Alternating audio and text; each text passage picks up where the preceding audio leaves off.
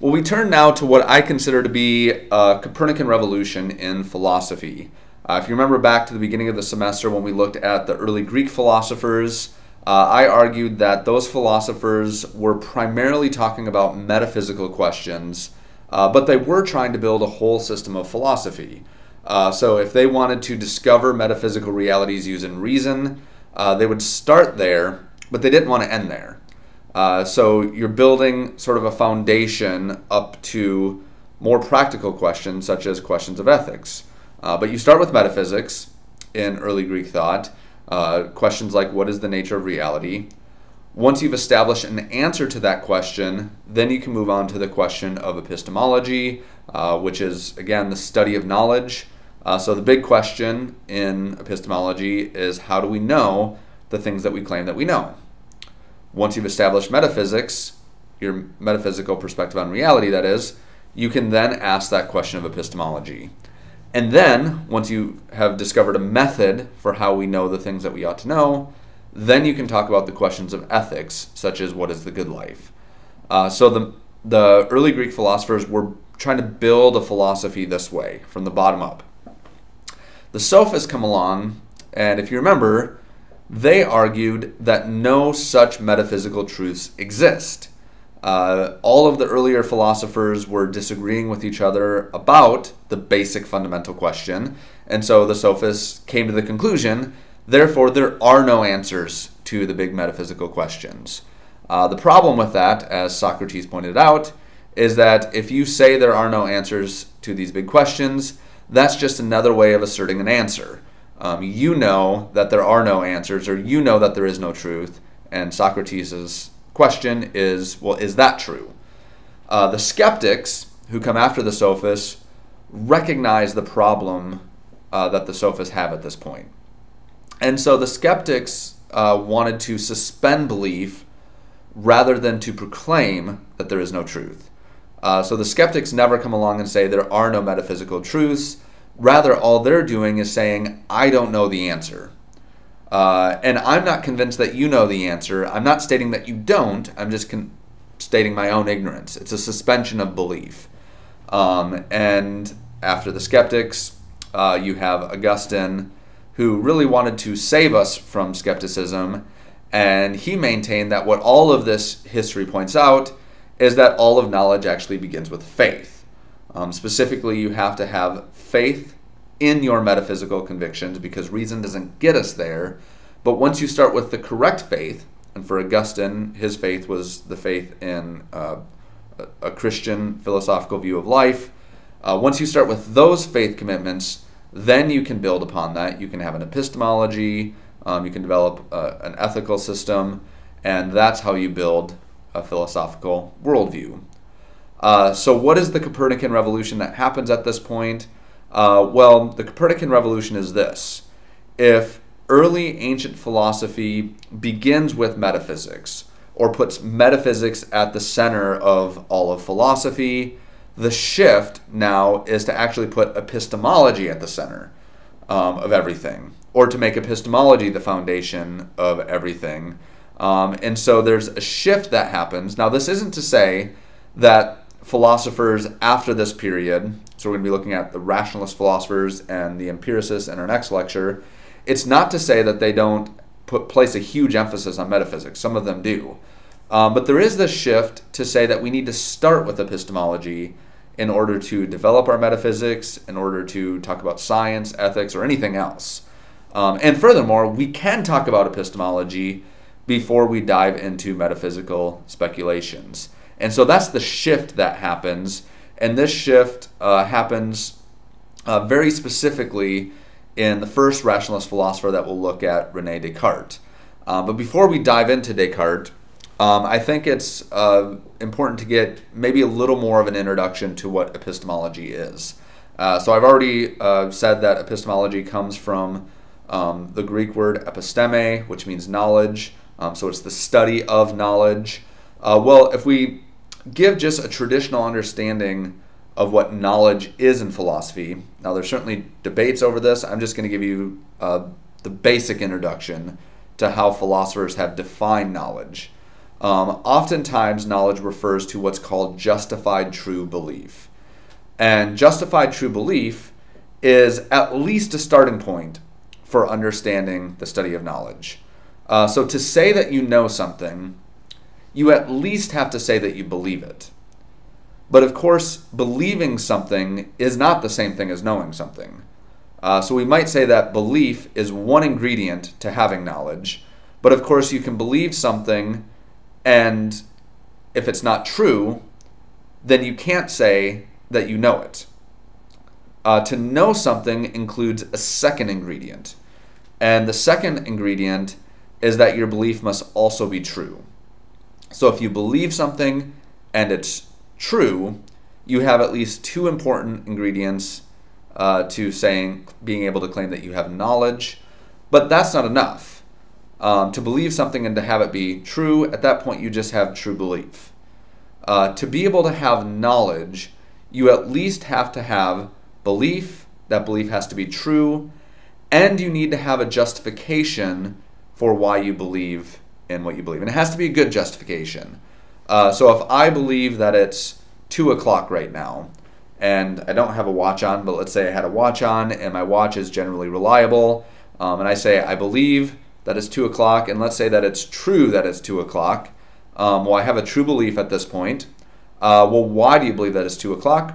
Well, if I look at my watch is generally reliable, and so if we assume that my watch is reliable, I look at my watch, it says it's 2 o'clock, that's my reason, that's my justification. I believe that it's 2 o'clock because my watch says it's 2 o'clock, it actually is 2 o'clock, so it's true, and therefore I have all the ingredients for knowledge, therefore I can say, I know that it's 2 o'clock. So to have knowledge, you have to have justified true belief. That's just the basis of having formed an epistemology. Well, now there is this question in epistemology of what counts for justification. And at this point in philosophy that we're going to be looking at, there are two schools of thought. There is the rationalist school of thought that argues that to have justification, you need to have a rational, deductive argument for the things that you claim to be true.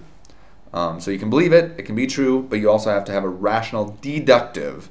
In other words, the rationalists will say if you want to know what's true or have good reasons for believing things, you need to sit and think about it for a while. You need to reflect on it and have careful, logical reflection. The empiricists, on the other hand, represent another school of thought, and they say if you want justification for the things that you say that you believe, you need to go out and see. You need empirical evidence, tangible. You use your 5 senses, and if you can see it, that counts as justification for the things that you say are true. So 2 schools of thought. For this lecture, we're going to be looking at the rationalist school of thought, and specifically, we're going to be looking at 3 key thinkers: René Descartes, Baruch Spinoza, and Gottfried Leibniz. So let's start with Descartes. So Descartes is oftentimes considered the father of rationalism, although I think the rationalist approach to knowledge goes all the way back to Plato. Remember the famous quote by Alfred North Whitehead, the history of philosophy is just a footnote of Plato. I think there's some truth to that because when you get to Descartes, his philosophy in some ways resembles Plato's philosophy, although Descartes is beginning with epistemology or the existence of the subjective knower before he starts talking about metaphysics. And so this represents Descartes' philosophy really well in his Meditations on First Philosophy. So Descartes writes, "It is now some years since I detected how many are the false beliefs that I had from my earliest youth admitted as true, and how doubtful was everything I had since constructed on this basis. And from that time I was convinced that I must once for all seriously undertake to rid myself of all the opinions which I formerly accepted, and commence to build anew from the foundation." So Descartes is trying to come up with a method for which he could have certain knowledge for the things that he believes to be true. So he wants to start with a new foundation. And so he's a foundationalist when it comes to epistemology, meaning that you start with foundational truths and then you try to build a system of epistemology on top of those foundational truths. So how does Descartes do this? Well, Descartes develops a method of doubt. So he says you should doubt whatever can be doubted, for if it can be doubted, then it cannot be certain. So if you can doubt something, just logically speaking, if you can doubt something, then what follows is that you don't have absolute 100% certainty for that thing. So what types of things can be doubted? He says, well, my senses can be doubted. There are times where I know that my senses have deceived me. If you ever traveled on a very hot day and you've been on a highway, you can see a mirage in the road where it looks like there's water going across the road, but really it's your senses deceiving you. You can doubt your senses in even a more fundamental way, such as you can doubt whether or not the external world around you is even real. Because you're perceiving right now, well, if you're listening to this lecture, you're perceiving me on your computer screen, and so you might think that I'm a real person. You might think that the world around you, the room that you're sitting in right now, is a real physical room, but you don't know whether or not you're dreaming right now, or if your whole life has been a dream, or you don't know whether or not you might be in a computer simulation right now. Perhaps you're a part of the Matrix. So this external world around you can be doubted. Now you might think, but I'm pretty sure this world is real. But are you 100% sure? If you're not 100% sure, then Descartes says you can doubt it. And so you can doubt whether or not this external world around you is real. You can doubt the existence of God, so religious beliefs can be doubted. You can doubt whether or not your moral values are correct or whether any moral values are correct. But Descartes says, when you go through this system of doubting, there is one thing that can't be doubted, and that is that I am doubting. Now, if you ask the question, what follows from this? Well, what follows from this is therefore I must exist, according to Descartes. So the famous phrase is dubito ergo sum, I doubt therefore I exist, or as you might be more familiar with, cogito ergo sum, I think therefore I am. So if it's the case that I'm able to do this thought experiment of doubting everything, well, there's one thing that I can't doubt no matter how hard I try, says Descartes, and that is that I'm actually doubting right now. So doubting is happening, and if doubting's happening, well, someone has to be there to be doing the doubting, and that someone must be me. And so his foundational conviction is what might be called an indubitable truth. So it's a truth that's so certain that it cannot be doubted. And Descartes wants to build a philosophical system from these indubitable truths. Now, what are these indubitable truths? Well, truths of mathematics. Descartes' a mathematician. But even these self-evident truths such as I exist. Now, Descartes moves from this method of epistemology, this foundationalist method of epistemology, to some interesting conclusions. Specifically, he has conclusions about the mind-body problem in philosophy. So this problem in philosophy is really a problem of how do you know what the human person is made of? Can the human person be reduced to one physical, biological thing, your body? Can you be reduced to your brain? So are all of your thoughts, emotions, fears, hopes, dreams, are they just reduced to chemical synapses going on in your brain? Or is there an extra part of you that you might call the mind or the soul, this extra part of you that exists independent from your body? Well, Descartes says there is an extra part of you, and he argues that this is also self-evident. Because if you ask the question, how do I know that my brain exists using this epistemology? Well, Descartes says the best we can do is provide indirect evidence for the existence of my brain.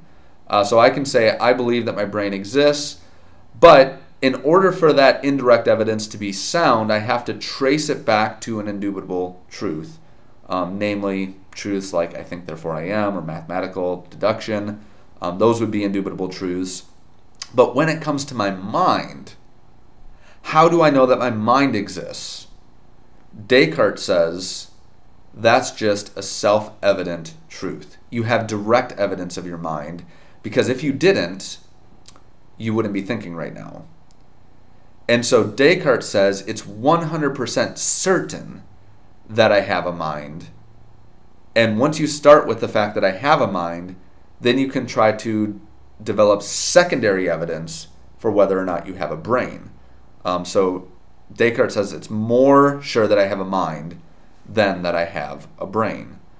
And so that is Descartes' mind-body dualism. But now there is a big question. So after he establishes the existence of the self, well, how then can we know anything else? Descartes has an answer to this. Descartes actually offers a version of the ontological argument to justify the reliability of our senses. So one of the reasons why I think he likes the ontological argument is because the ontological argument, as presented by Anselm, is an a priori argument, or a deductive argument, meaning you don't need to have any empirical evidence of the world to be able to understand the ontological argument. It's a purely sit down and think rationalistic argument. And Descartes' a mathematician. He likes those types of arguments. And so he argues that God must be the necessary reality that just exists. And if you ask, well, what makes God have perfect moral attributes? Descartes says, well, let's assume that God is morally perfect. And if God is morally perfect, and I'm created, say, in the image of this God, then I can trust that my senses correspond to the real world. Why? Because if God is morally perfect, God would not try to deceive me, and so the world that I see around me, this external world, I can trust that this external world is real because God is not trying to deceive me. But, Descartes goes on to say, if God were an evil demon, and God was constantly trying to trick us, then I would have no way to know whether my senses are reliable. And so the version of the ontological argument that Descartes tries to construct is one where God is morally perfect, because that gives us reliability in our sense experiences, and therefore we can know things outside of these indubitable truths. And this God can't be an evil demon, otherwise we would have no assurance at all that our senses are true. And so this is the system that Descartes is trying to construct. After Descartes, you have Baruch Spinoza, who's similar to Descartes in that he's still a rationalist, but his philosophy is much more complicated. He tries to develop a whole geometry of philosophy, arguing that there's about 250 axioms, that once you start with those axioms, you can actually explain all of reality deductively. And so this is Spinoza's approach to knowledge. He further argued that the existence of God is more obvious than the self. So this is one area where he's different than Descartes. Descartes argues that the existence of God can be doubted, but the existence of self cannot be doubted, logically speaking. Spinoza is just the opposite. Spinoza is a Jewish philosopher who argues that the existence of God is actually far more obvious than the existence of the self. And once you start with the self-existent reality of God, then you can learn more about the world around us, and there you can develop a system of philosophy from there. And furthermore, when Spinoza is talking about God, he has a pantheistic view, which simply means all is God. So the whole cosmos is actually God for Spinoza. So we are observing the existence of God as we're looking around the room right now. And philosophy for him actually begins with the problem of nature. So you have to understand what the nature of reality is and the existence of God. And once you start there, then you can develop the rest of your philosophy. So Spinoza is what you would call a monist. We talked about this earlier, but a monist is just somebody that believes that there's one basic thing So everything is God or everything is nature. And you can actually use those words interchangeably in Spinoza's thought. But even though he's a monist, he does still argue that there are two aspects of nature. So he calls these different aspects nature nurturing, which refers to active causation, versus nature nurtured, which refers to passive causation. So there are two modes of causation in Spinoza's thought. And the way that I like to think about these two modes of causation is the distinction between what we might call agent causation versus necessary causation. So when we're talking about agent causation, just one simple way to think about agent causation is to think about yourself, to think about the choices that you make. So let's say I right now choose to raise my hand in the air. So I make the choice for my hand to go up, and if you were to ask, well, why did your hand go up there? Why did that physical event just happen? Well, one simple explanation is that I, as an agent, decided to raise my hand. So there is a me inside of my body who makes choices as an agent, and so agents can cause things to happen. So you can think of that as active causation, where if you talk about necessary causation, such as, say, my heart is beating right now. Well, why is my heart beating? Well, it's not because I'm actively making choices for my heart to beat right now. I mean, you could say my brain is doing that work, but it's not a choice in the same way that I choose to raise my hand or choose to put my hand down. I can't just make choices in the same way when it comes to other parts of my body. And so you could say that my heart beating is just operating according to basic laws of biology, and so it's more of a passive causation that's happening. Well, you can take those two modes of causation and you can extend that out to all of reality. So there are some physical events that happen according to physical cause and effect. And when you have physical cause and effect relationships, or when you're talking about physical cause and effect relationships, you're talking about necessary causation. There's some sort of physical law that can describe or make sense out of why a particular thing happened. Whereas when you're talking about agent causation, I mean, this is a big question in philosophy, and for Spinoza, it's a huge question.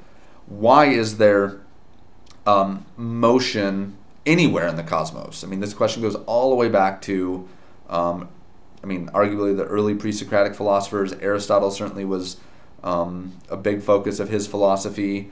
Well, Spinoza says things happen because of agent causation, where God is actively causing things to happen. And there are things that just happen according to laws that are set up. So if you think about creation or the natural world around us, according to God is actively making things happen, that's agent causation, versus God creates a system where some things just run automatically, that would be necessary causation. And so that's the distinction that Spinoza brings up when he's talking about the two different types of causation, nature nurturing versus nature nurtured. The next philosopher is Gottfried Leibniz. And Leibniz, again, is a rationalist, and he argues that everything that we observe is divisible into smaller parts. And he rejects atomism. So when you initially hear that everything is divisible into smaller parts, you might think, oh, he's an atomist. But actually he rejects atomism because the typical way of thinking about atoms is that atoms are small, lifeless particles of matter. And Leibniz wants to reject that idea because a lifeless particle of matter can't do anything. If you just broke everything down to small little bits of impersonal, motionless matter, how would you ever get motion? And so instead of being an atomist, he says that everything reduces to what he calls monads, which are non-three-dimensional forces or energy. So he's not a materialist in the sense that everything reduces to matter. A monad is capable of action, but it's completely immaterial. There's no physical reality to it. It's kind of like a soul or a mind. And that actually explains all the motion that we see in the cosmos. And furthermore, Leibniz believes that every monad behaves according to its created purpose. And that's why the world is orderly. That's why the world makes sense. And so you might guess that Leibniz is also a theistic type philosopher. So he develops, probably his most famous idea is the principle of sufficient reason, where he's making an argument for the existence of God through his understanding of monads. But he says that nothing happens without a sufficient reason. That's basically the principle of sufficient reason. So if you see, say, a small crystal ball laying in a desert somewhere, you don't just assume that that crystal ball got there accidentally. That would not be a good explanation. Small objects need an explanation because nothing happens just without a cause, or without a sufficient reason, that is. Well, if this is true for small objects, Leibniz would ask, why would a larger object, like say the universe, be an exception to this rule? If small objects need an explanation, then presumably the whole universe as a whole needs an explanation. And this is true for Leibniz even when we're talking about an eternal universe. So if we were to assume that the universe has just always been here for all of eternity, there was no beginning to the universe and there's no end to the universe, if we made that assumption, even in that case, Leibniz would say the universe is contingent. So he makes a big deal out of this distinction between contingent beings or contingent truths and necessary truths. So something that's contingent, we've talked about this earlier, but a contingent thing is something that doesn't have to be the case. So if you can do a thought experiment imagining something out of existence, then whatever it is you're talking about is contingent. And so when it comes to a universe, even if it's eternal, you could imagine that there would be no eternal universe. And if you can imagine it, then that means that the universe must be eternal or contingent, even if it happens to be eternal. And so Leibniz says the universe is contingent, which makes the biggest, most important philosophical question for Leibniz, and arguably one of the most important questions in philosophy, which is, why is there something rather than nothing? And Leibniz's answer to this question is that there's something rather than nothing because God exists, and God is the necessary reality that holds the universe into existence. So you can't rationally imagine God not existing according to Leibniz, and therefore God just is. And everything that happens, furthermore, according to Leibniz, is happening because of God's will and decree. Well, this brings up a big question, and the question is, well, if God wills absolutely everything, and if God is the necessary reality that causes every contingent reality to happen, then what do you do with evil? Why is it that there's suffering in this world and pain in this world if God is causing everything to happen? And Leibniz develops what's called a theodicy, an attempt to sort of get God off the hook for evil by arguing that this is actually the best of all possible worlds. Now, how could Leibniz argue this?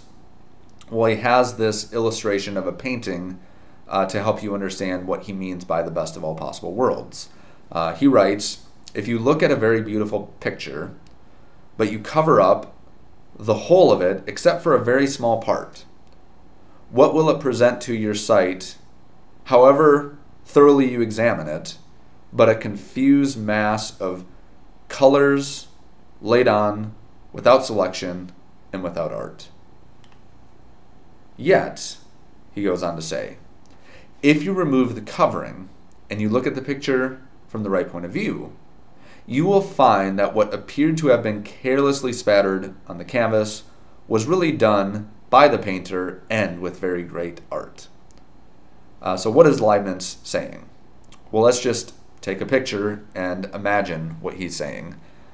He says if you look at a picture, say the picture that you see on your screen right now, and you ask, is this one of the most beautiful paintings that you've ever seen? You might say, it's okay. It's kind of dark, but I can't say it's one of the most beautiful paintings that I've ever seen. I can't say that it's even all that impressive because all you see is just a few dark squiggly lines. It could be better. I've seen better. But that, of course, is just looking at a very, very small section of the painting. And when you zoom out, you see how that very small part that's not initially impressive fits into the whole painting. And when you observe the whole painting, it's actually beautiful. Well, this is an illustration that Leibniz uses to talk about every event that happens in history. So are there events that are painful, suffering, and maybe even in themselves evil? Well, the answer is yes, according to Leibniz. But does that mean the whole painting is evil? And he says no, because when you can step back and look at the whole painting, all of reality, from beginning to end, you will see that this painting was constructed in such a way that it's the best of all possible paintings. And yes, if you just look at one small section, a small section of your life where there's pain and suffering, or horrible atrocities that go on in the world, yes, those sections are bad when you only look at those sections. But as humans, we're finite, and we can only see those small sections. And so he says what you need to be able to do, which we're not capable of doing, is have God's perspective on it. And from God's perspective, the whole painting is beautiful. And that's how God can control everything. And yet, at the same time, evil might occur, because the evil is just a small part of the painting. So those are our three rationalist thinkers: Descartes, Spinoza, and Leibniz. For our next lecture, we'll look at the empiricist thinkers who present an alternative epistemology to the rationalists.